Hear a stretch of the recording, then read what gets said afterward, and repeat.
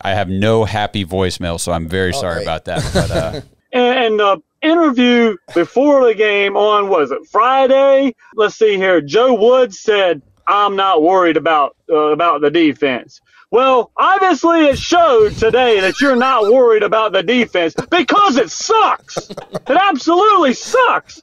And Mike Prefer, let me tell you this right now. You have to go to the special teams unit that you are showing us is atrocious. You and him both need to be gone. And if Stefanski can't be held accountable for firing them right now, I don't care who we get and replace them, because right now it can't get any worse.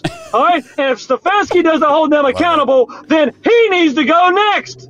Go Browns. Whatever. Whatever. Yes. I called my dad right after the game, and he pretty much said the same thing.